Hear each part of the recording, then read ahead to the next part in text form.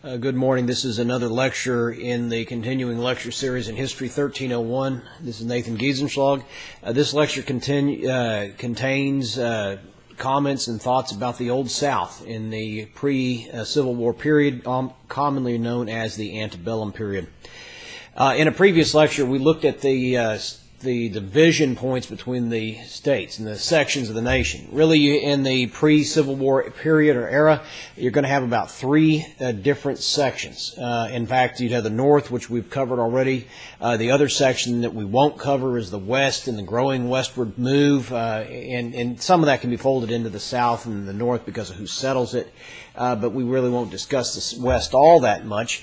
And then today, however, is the South. As in the previous lecture mentioned, the fact that the North was rapidly industrializing, you're starting to see changes take place in the various states up north, especially Ohio, Pennsylvania, and New York City becoming a major city in its own right, the principal city of the United States, which it has not relinquished since.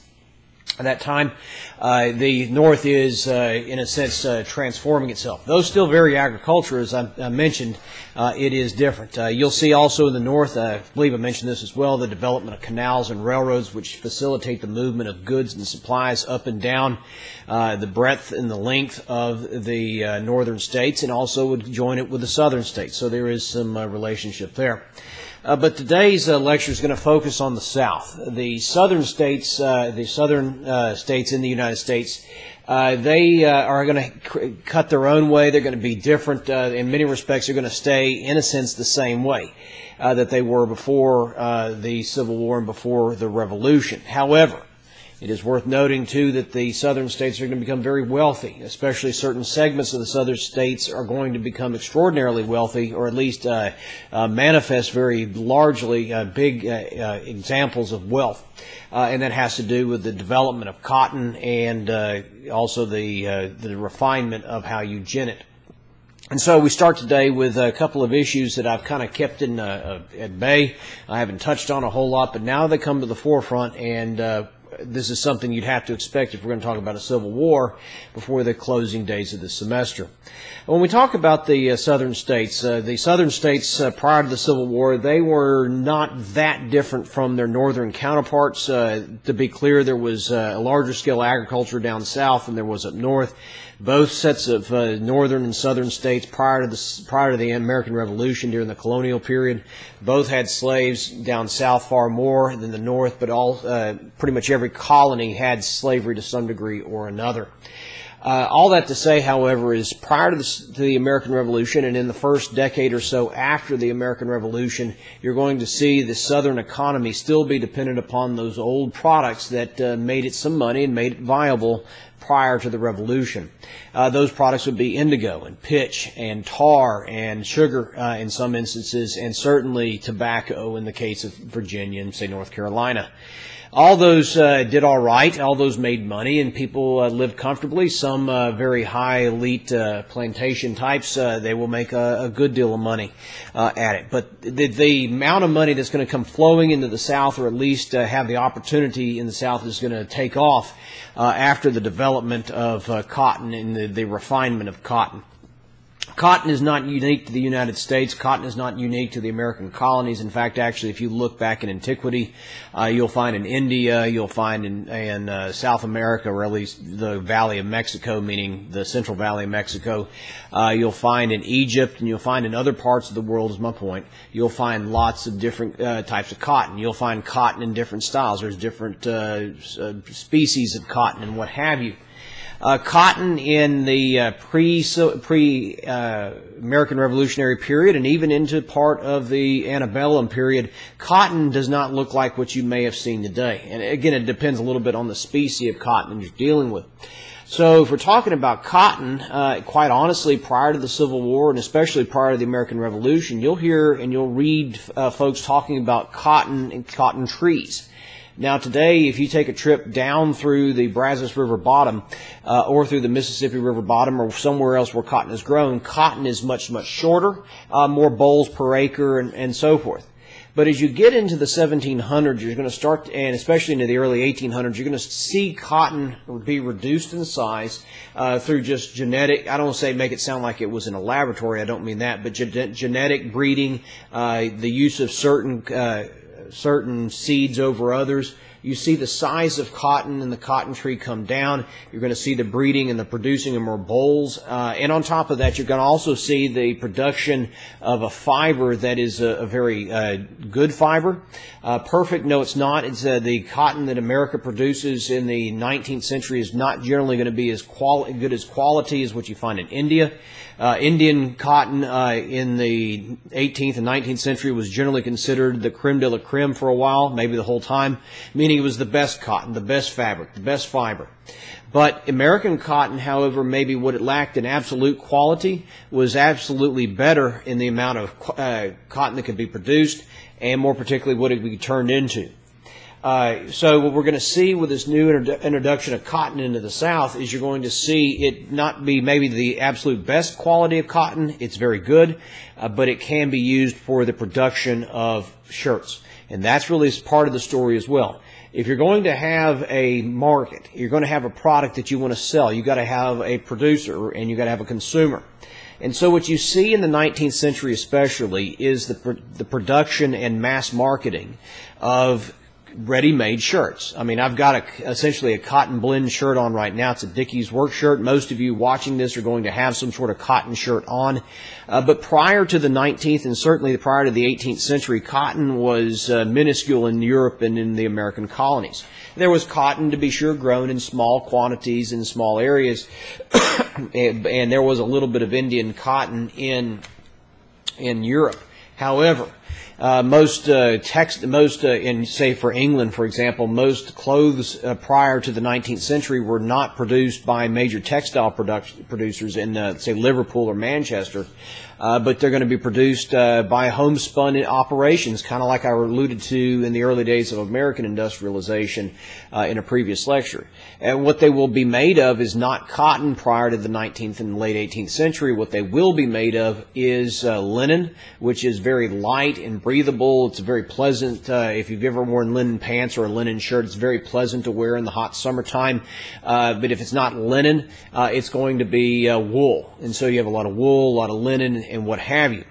The fact of the matter is, though, is that cotton is a preferable product, and once you start to overcome the limitations on producing and growing and refining cotton, as it would be, you might say, preparing it for textile work, or being prepared for being sent to the textile mills in England and later the the northern states. The fact is that cotton is comfortable, it's durable, it breathes well, it's a little warmer than linen. Yes, it may shrink in the old days. At the same time, it needs to be ironed, but that's not a big deal. Cotton is just a very, very good fabric for usage in clothing. And so once the southern states, back to the United States, once the southern states figure out that they can grow cotton in their part of the world and make a profit at it, it takes off. The thing is that cotton can be grown in large parts of the world. Can it be grown up north in rocky ground? No. But there's large swaths of the Earth's surface that can, because of climate and because of the soil and the rainfall and those other factors, it can grow cotton.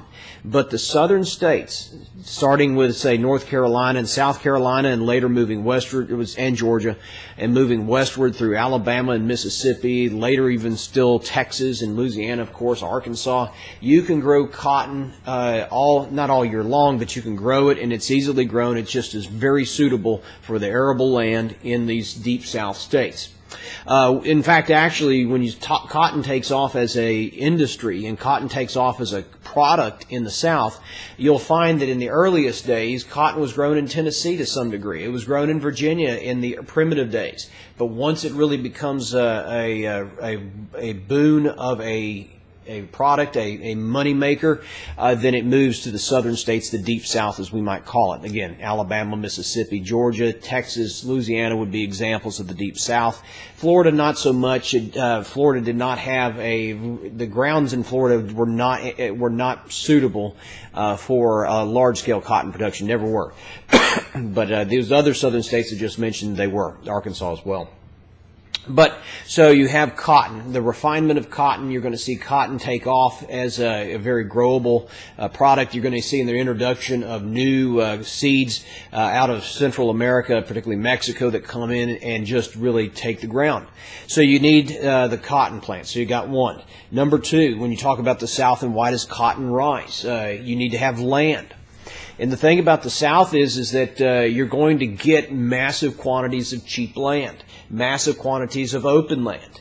One of the things that's worth noting is that in the afterwash of, say, the War of 1812, even before it's actually over, you're going to see what they used to call the 5 civilized tribes be generally cleared out of what we at that time was called the Old Southwest. Today we think of it as the Southeastern Conference, but that Mississippi, Alabama, Georgia territory, all that territory was held by and at least notionally owned by some of those those civilized tribes, the Chickasaw and the Creek and Choctaw and the Cherokee and so on, the Seminole.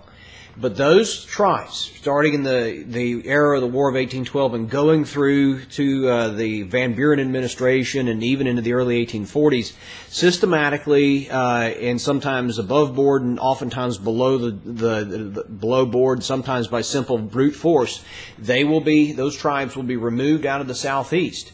Or the Old Southwest, as they call it, we call it the Southeast. They will be removed and they will be sent out westward. And some of you will think, the Trail of Tears, that's just one part of the story. But yes, you'll see treaties signed, the Treaty of Fort Jackson in the afterwash of the War of 1812 between Jackson and the Creek and the Cherokee and a few others. That's all part of it. You'll see more treaties signed by others.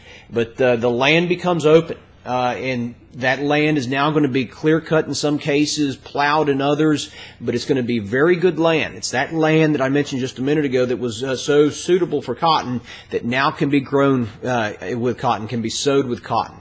Obviously, you're going to see that play a part. You're going to see in Alabama as the settlers move westward. Some are big-time settlers, others are small-timers moving to the frontier, kind of like a David Crockett type.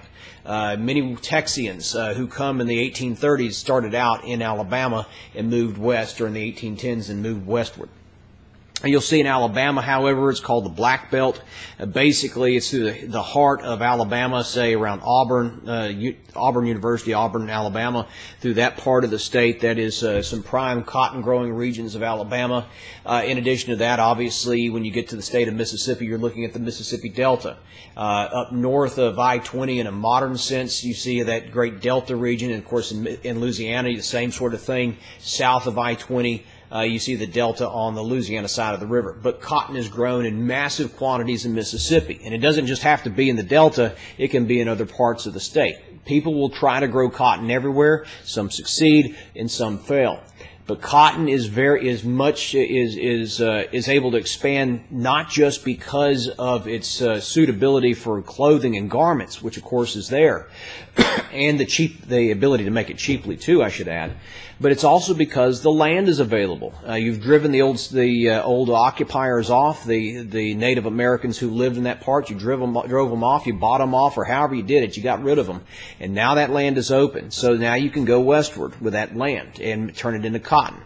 Something else that needs to be made note of too is that cotton is also going to be made viable in the United States, particularly on a large scale. More so than what you found in Brazil, partially because Brazil is going to have other competing interests. I'll get to that more in a minute. You find it more so than in India, what have you. But the thing is that the labor. So first of all, we've had cotton as a plant. We talked about that. Secondly, we talk about the land that is now available and now the labor. It is true that the United States has had slavery since basically the beginning, at least as an English colony or whatever. Slavery has existed in many nations beyond the United States, beyond the Europeans. You find slavery in Muslim nations. You find slavery of some form or another in Roman times, and on we can go. Slavery is a worm in the human apple, and it probably always will be in some form or fashion. But American slavery, chattel slavery, basically ownership of one to another in a full-on, this is my property sort of way, that is, I won't say unique to the United States, but it is certainly a facet of American slavery. Slavery came to the American English colonies in the 1600s. Think about Jamestown. I didn't really talk about it, but you're going to see slaves brought in basically within the first few years of the English-speaking colonies. Slavery, frankly, was available in Spanish Mexico before that, but you have the encomienda system, which is a slightly different animal, but there's slavery in Spain too. But it is fair to remember, though, is that while you do have slavery prior to the American Revolution, and it is found throughout the colonies, especially south of what's called Mason-Dixon line. If you've ever heard that term, the Mason-Dixon line basically starts out as the border between Delaware, Maryland, and Pennsylvania. That border right there, because the Quakers generally took a very dim view of slavery. And then the Mason-Dixon line would extend westward out toward Kentucky, Ohio. The Ohio River is the border there. In a general sense, later on, you could say north of the Mason-Dixon line was opposed to slavery or emancipated the slaves or got rid of slavery. South of it, it was common and accepted. So when we talk about slavery in the cotton era, and what makes cotton go is that you have a very ready supply of labor. Prior to 1808, you could import slaves from Africa. There was a nexus relationship between, it's called the triangular trade route, basically the Middle Passage. You'll see folks bringing a finished product from, folks meaning slave traders like a John Newton. If you've ever sang the song Amazing Grace, he was a repented slave trader. His is a very famous story in the church's history. But when you talk about those triangular trade routes, you would see that triangular trade, at least prior to the American Revolution, come down from, say, England, go down toward Africa, somewhere on the coast. And it's fair to remember that when they would make deals, there would be finished product or some sort of wanted product brought from England or the English colonial empire or the British colonial empire, and brought to those to Africans who they'd made deals with in exchange for interior Africans. There was a great nexus relationship, and what I really want you to understand is that in the securing of Africans to be brought to the colonies, the American colonies, later states, in the early days, I want you to remember is the vast majority of those Africans who were brought to the colonies were captured not by Europeans backing a boat up, as it were, and running into the wilderness and grabbing a handful of unexpecting Africans at Liberia or Nigeria or wherever along the African coast, and it's all up and down the coast, frankly, of Africa. There's a whole lot of deals that are being made between Englishmen, Americans, British, and Africans on the coast, African tribes on the coast, to start sending interior Africans into slavery, which in some cases is Brazil, some cases is the colonies, in some cases, the Caribbean islands, in some cases is the colonies. To be fair and truthful, there are many thousands and thousands, if not a million or more, Africans who will be transported on this Middle Passage from Africa to somewhere in the Western Hemisphere. Most of those slaves, those captured Africans, will be enslaved and sent to the Caribbean islands or to Brazil, for example. And frankly, from my remembrances of it, it's about 2/3 to a 1/3 split. So most go to South America or to the Caribbean islands. But for that third or so that do make it to the American colonies, who do go to the American colonies, it's obviously, it depends on what type of boat you're on, but most of those boats, especially as you get around the year 1800, those slave trading boats, are going to be bringing as many Africans as they can pack into the hulls of those ships. The term is what they called back then, and what I've read is called tight packing. And so basically, you'd have some folks die from scurvy, die from some sort of disease that broke out on the ship. Some wouldn't make it across the ocean, some would. Most would, frankly, but at the same time, you get to the American colonies and they're brought in. In fact, it's worth remembering here, and this is ultimately the point of talking about this middle passage, is that you're going to see an explosion of American now, meaning the United States, American slavery in the days and years before the closing of the international slave trade in 1808. You will see, because of the rise of cotton and the need for labor to work the fields, until you get to mechanization in the 1940s, cotton, whether it's done by mom and pop and a yeoman farmer or by a large plantation, and it doesn't really even matter in a sense where you're at with cotton. Cotton is a labor-intensive product to process. Of course, the cotton gin makes it all the more, the cotton gin and refinements of the cotton gin, which is a takeoff of an Indian, I should have wrote this down, Kucha, I think I just mispronounced that. But anyways, long story short is that it's a takeoff of an Indian hand tool, the cotton gin basically, but basically separates the fibers from the seed, and which makes it all the more processable. It's very labor intensive. You want to plow the fields, you want to chop the cotton, you want to make a lot of money at it. Your product, your margin is very great, meaning you've got a great ability to make large amounts of money. All that to say is that you need more labor, and one of the facets that helps out, at least initially, and helps the southern economy, at least for some, is that there's going to be a lot and lots of labor in the form of African slaves who are going to be brought here in the pre-1808 period. Later, after the African slave trade is shut down, yes, you will have some basically slave running and slave smuggling into the country, contraband as you might call it. Easy example in the Texas territory would be the very famous, at least for Texas history circles, pirate, a guy named Jean Lafitte and his brothers. They were slave smugglers into Louisiana and into Texas, trying to get around that federal ban on the African slave trade. Another man who was involved, he was a small-timer at this point in time, comes to history later as a prominent man in Texas history, but he was a friend of the Lafitte pirates, and that was James Bowie. He of the Bowie knife, he of the Alamo. James Bowie made money, pretty good money, and lost it all. That's the way he worked. But he made money smuggling slaves in part of the time with the Lafitte brothers in the 1810s and early 1820s.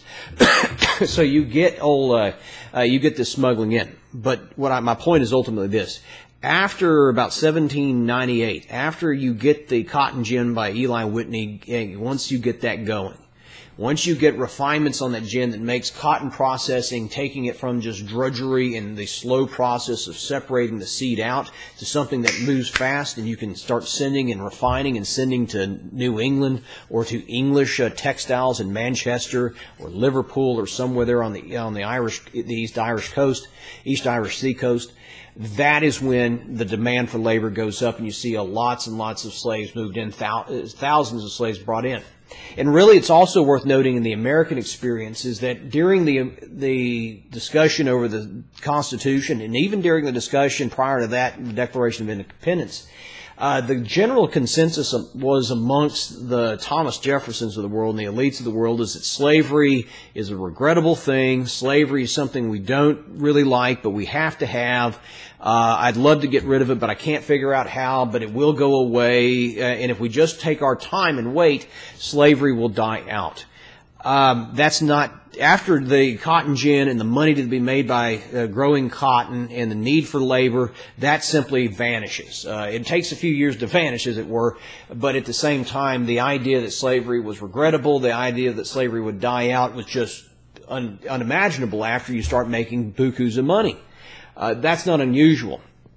And so, you find by the time you get to about 1830 or so, you find very prominent men in the Southern political experience. A guy like John Calhoun.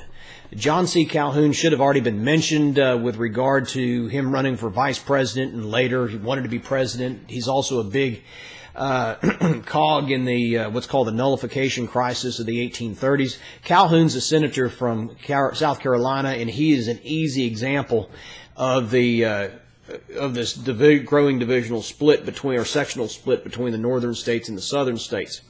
Calhoun himself will, in about 1833 or so, you could check the date, but he will use the term, it is a positive, quote, positive good. Slavery is a positive good. No longer is there that unease and that tiger by the tail syndrome that you have with the founding generation. By the time you get to the 1820s and 30s, many Southerners, and many others as well, not just Southerners, but mostly them, are going to be saying, and especially in the leadership and the moneyed class, are going to be saying, we need slavery. Slavery is good. Slavery is blessed by the Bible. Slavery, you don't question slavery. And so there's that facet to it as well. So you've got so we got labor. You got lots of labor, commanded labor. I mean, just absolutely, obviously, slavery is a brutal subject. If you tried to buck the system, if you were a slave and tried to run away, you could get captured and whipped, if not executed and beaten. And it's fair to say, too, by the way, that with regard to slavery, I want to correct something that maybe some of you have already as a misconceived notion. There's a lot of ill-conceived or misconceptions about slavery, is that slavery was cheap. A good worker in the field, a farmhand, was not a cheap man. Basically, a slave, by our standards, our money, a slave that would come into to work on a farm, especially like a plantation style, and I'll explain what a plantation is in a second. A slave, say a young man that was 18, 20 years old, strong, physically strong, is obviously he doesn't have a crippled leg, he's got a full set of teeth at this point in his life, and so on. He's very valuable. A slave of that sort would bring, probably in a modern money, somewhere about $18,000, roughly speaking, it would cost. So if you think about a man who owns 200 slaves or 100 slaves or 50 slaves, he's a wealthy man. And he's got, obviously, he spent a lot of money on the slaves. Depends on the slave. A woman can bring less because of what she can and can't do. Some women will be out in the field chopping cotton at times in harvest season or in planting season. You'll also find slaves who are very valuable because they have particular skills, and this would be in the domestic slave trading market that you see in the years immediately prior to the American Civil War. So a slave that has blacksmithing skills or tanning skills or some other skill that has not been able to purchase or get his own freedom, he is very valuable, and maybe more valuable than some of the immigrants you get coming into the American states prior to the Civil War. All that to say, though, is that it's not cheap. And so that brings us up to something else about slavery in the South that I want to miscorrect a misconception. Oftentimes, if you talk to students, you think most students tend to think that slavery was common everywhere, that every white man owned a slave. And that's not true. In fact, actually, in the years prior to the Civil War, in fact, let's just use a good year, in 1860, essentially, that census, in the year prior to the Civil War breaks out in all earnestness in 1861. In the 1860 census, the census showed that only about 25% of Southerners owned a slave or more. Only 25%. So if you thought that 90% of all Southerners who were white owned a slave, that's not true. And oh, by the way, in certain parts, say in Louisiana comes to mind especially, and New Orleans particularly, which was the largest city with a large freedman, I guess you could say. That's really a Reconstruction term. But free blacks living in the city, or freedmen of color and women living in the city of New Orleans. There were even in the South, it was rare. It was about that many. But basically it was rare, but it was not unheard of in Louisiana for a man of color to own slaves himself. And there is no, to my recollection and reading on it, there is no evidence that they were more kind to their slaves than a white person. So, but that's rare. That's my point, though, is it is rare, though it does happen. All that to say, though, is that one misconception is that most whites own slaves. That's not true. So it was about 25% prior to the Civil War. In addition to that, here's another misconception that seems to be is that if you were a slave owner, you owned bunches of slaves. that's simply not true either. If you look at the portion of the southern population that owned slaves prior to the Civil War, the average number of slaves owned per slave owner is a fractional over 1. That to say, though, here is the qualification I throw in. When we talk about slavery, of those men who owned over 100 acres of arable cotton land, those men who owned land that could be turned into the proverbial plantation. And let's, by the way, define what is a plantation owner. You can do it probably on acres, but traditionally the way you say who's a plantation owner, it's a man who owns in excess of 20 slaves. Sometimes you'll see that higher as for 30 is the threshold for some historians, but we'll stick for this class with the old threshold of 20 slaves as a plantation owner. But if a man, to change up my qualifications just a bit, but if a man owned over 100 acres, he owned 91%, men rather, or women, who own over 100 acres of land in the South. Those men own 91% of the slaves in the South. So you do see a concentration of slaves within the hands of a few, a planter class, if you like. And so, we talk about this Civil War in the South and what's going on in the South with slavery. You've got cotton that is now available and made easier to process, and the refinement process. It is got plenty of land. You've got plenty of labor, replenished labor supply even after the close of the international slave trade in 1808. You still have plenty of slaves to go around. There's a domestic slave trading market and so forth. Also worth noting too is that when we talk about the South, as far as its why was it and cotton so mated together so nicely, is that you're going to have a lot of capital, a lot of money. Initially, in the early days of slavery and its rise, and cotton particularly in its rise, is a very valuable product. Some people have called it the white gold of the 19th century, meaning like the white gold of salt that I've referenced earlier in class in the Reformation period. But when we talk about cotton as a profitable thing, a lot of that southern expansion, whether it's in the form of gins, in the form of purchasing slaves, the purchase of land, and so forth and so on, a lot of that capital doesn't come from the slave owner himself. Sometimes you can look at these plantation owners, you can say, my gosh, they made a lot of money, but they really weren't that rich. They spent it all, or they bought more land, and it was always seemingly one step ahead of the bank. And who's the bank? Especially in the early days, even into the 1820s and 30s, the major givers of money to these Southerners, these plantation boys, especially that class, not the yeoman farmers, but the plantation class, the ones we think of as in Gone with the Wind. So be clear about this. Gone with the Wind, that movie, is not representative of the whole of the South. It's representative of that planter class.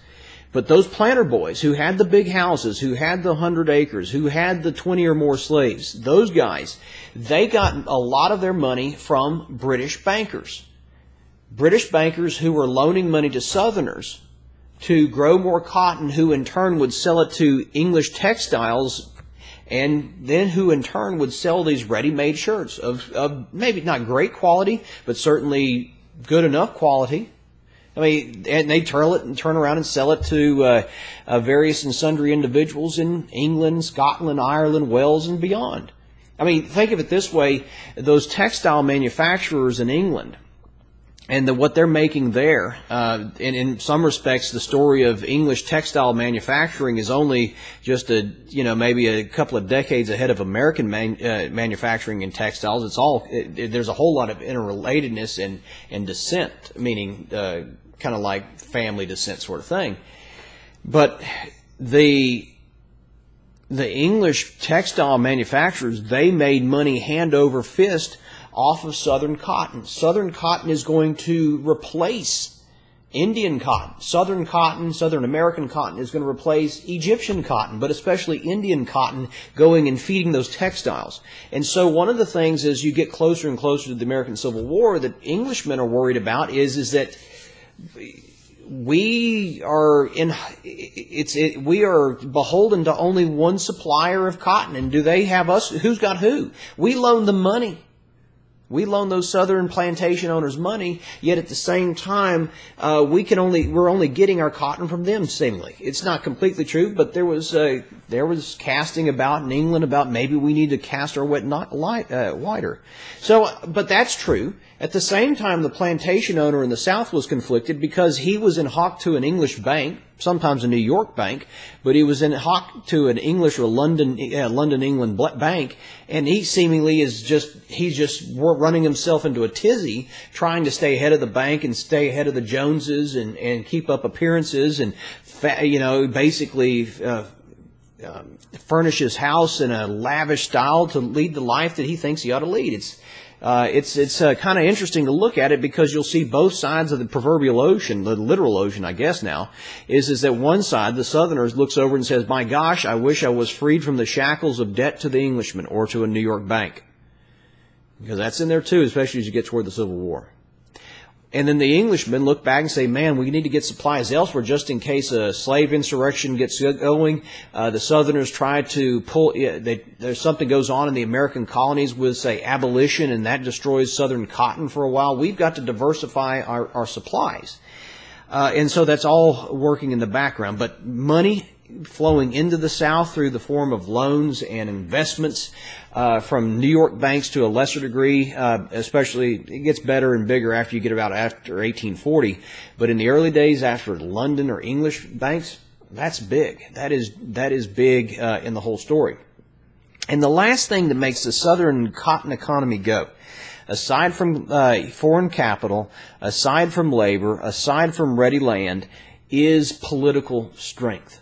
And one of the things about Southern cotton and Southern society in this antebellum period is the fact that the plantation class is going to have an outsized, meaning considering their size of how many of them there are. There's not that many plantation owners, but they have an outsized influence on American politics. It's not a complete lock, but at the same time, you will see states and you will see federal policy federal government policy, meaning Washington, D.C. policy, designed to help and to aid the development of cotton and cotton manufacturing and cotton planting in the southern states. I mentioned it a few minutes ago, but I said it the Van Buren administration, before that the Jackson administration, the instrumentality, the force arm of the federal government was used against those southern civilized tribes, the Choctaw, the Creek, the Cherokee, and so on. The government, or the army in this case, was used to push them out of the way. You can talk about all the details, but still, they were swept out, sent out, whether it's a Trail of Tears or something less horrific. The fact is that the federal government will use its instrumentality to help the planting of cotton, which makes a lot of money. And then on top of that, you'll see state governments do the same sort of thing. And there's always the hope amongst those who vote for and support the plantation class in the southern states, is there's always the hope amongst those who are young men trying to move up, up, and up. There's always the hope that I too can become and move up into that planter class. And sometimes it works and sometimes it does not. Often it doesn't. But there is this political power in the form of ballots and votes, officers and folks in authority, whether they're in the Congress or presidents who are sympathetic to Southern wishes, and so forth. And so and of course in the states themselves or the localities, there is political power, a lot of political power in the hands of this Southern cotton class, and that's going to help it out. But obviously they don't control it completely, especially as you get toward 1860. There's going to be more and more antagonism between the Southern plantation elite and the manufacturing elite in the form of tariffs. It's worth noting is that that's a flashpoint. I'd write that down, is that the federal tariff is a flashpoint in American politics prior to the Civil War, where Southerners feel like they're being put upon by Northerners, and the Northerners are protecting their interest, whereas Southern plantation owners are getting hurt by these tariffs against English products. Because, again, remember, where does most Southern cotton go? even into the outbreak of the Civil War, most Southern cotton goes not to the northern textiles of Lowell, Massachusetts. They go to the English textile mills, and to a lesser degree in France and Germany. All that to say is that there is antagonism there. So we talk about that, and that is slavery slavery cotton in its impact. It was the cash crop. It is also fair to say too, when we talk about cotton, there is other cash crops in the South after the rise of cotton, but none of them hold a candle to the profitability of cotton. Even small-timers in southern states like a Mississippi or Texas or elsewhere, who they themselves would never own a slave. They might rent a slave for work and help and aid in plowing a field or picking the cotton or whatever, but they'd never own a slave because they couldn't afford it.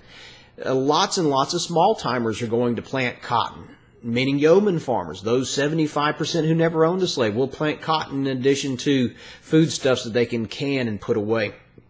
And so when we talk about these Southerners, let's move away from the story of slavery and cotton so much and talk about being a Southerner. And that can mean an Anglo or white Southerner. It can mean a slave Southerner. Since we're already kind of there, let me talk about being a slave on a plantation a little bit. I've already kind of mentioned it. Being a slave on a plantation could be very cruel. Years ago, say about 75 years ago in historical scholarship, the thinking was that being a slave on a small farm, one of those small-time slave owners who maybe only owned one or two slaves, was better and preferable than to being on a plantation.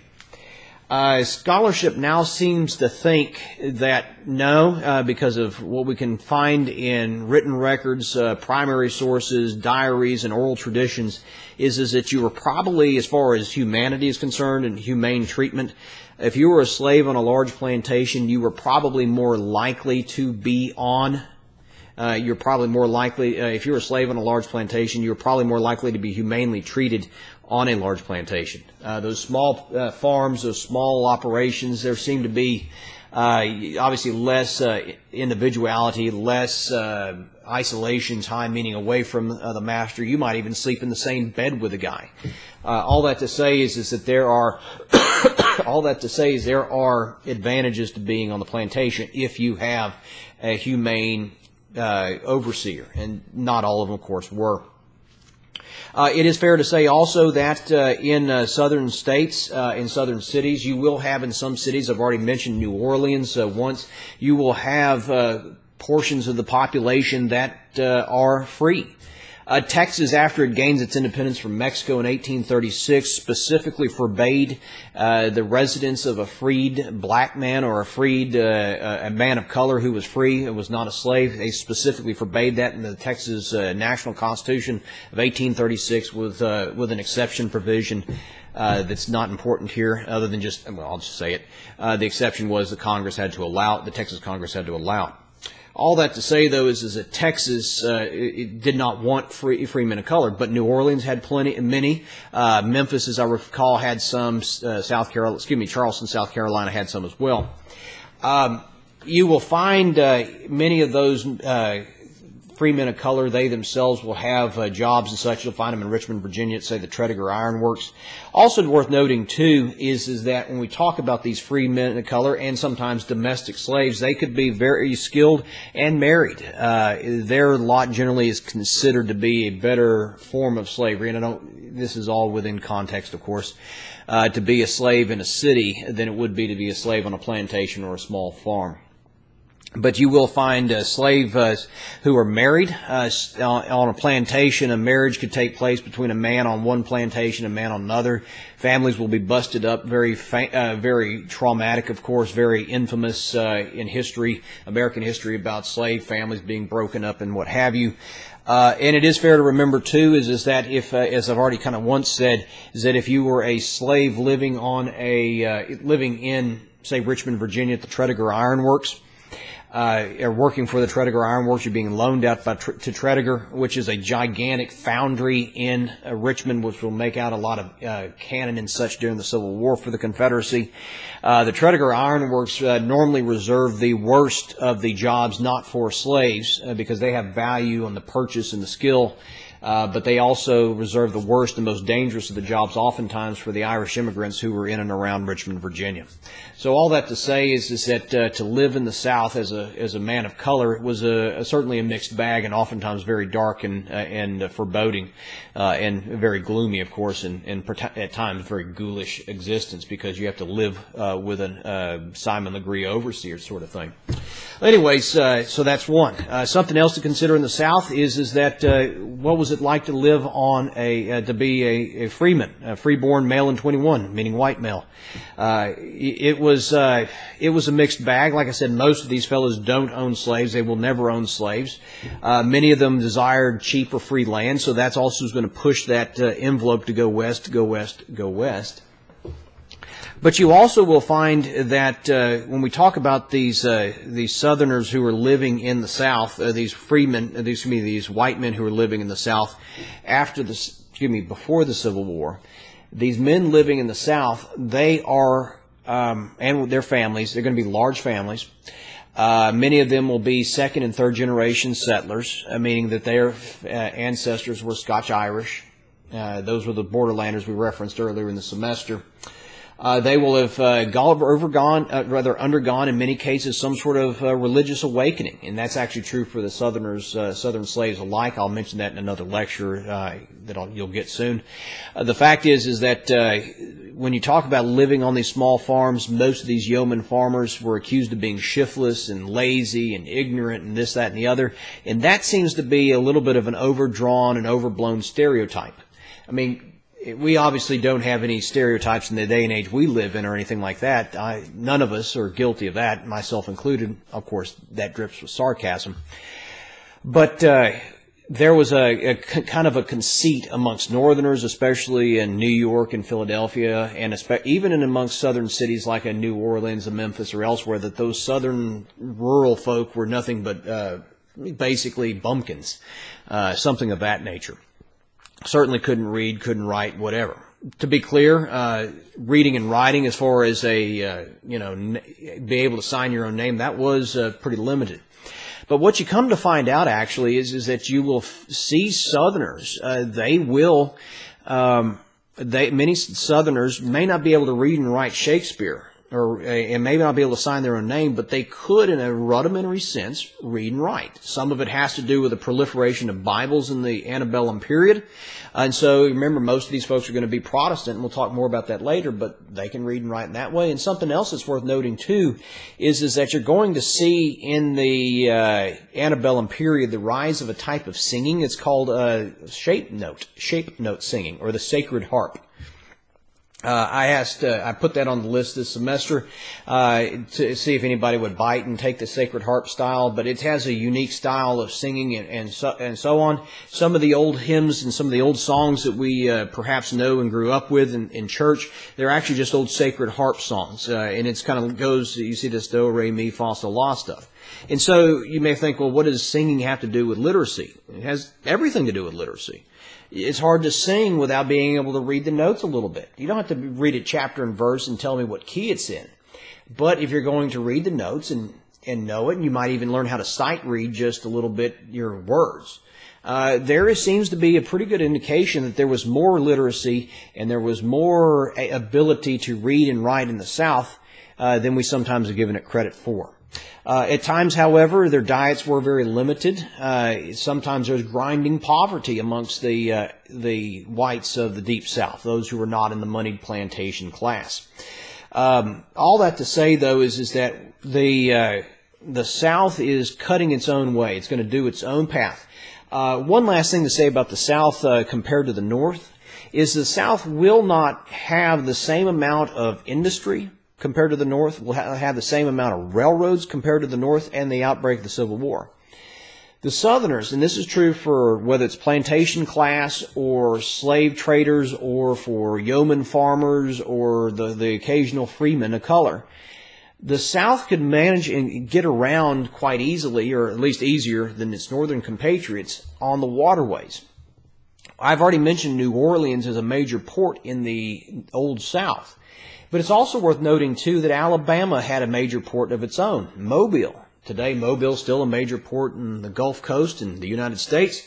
Mobile, Alabama was fed by two major waterways, one of which is the Alabama River, the other is the Tom Bigby River.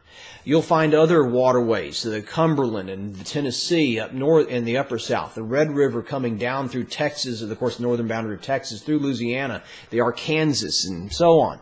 Even if you wanted to include Missouri into the equation of the south, which you can at times, Missouri is watered and fed by all these tributaries of the Missouri River, and they can go in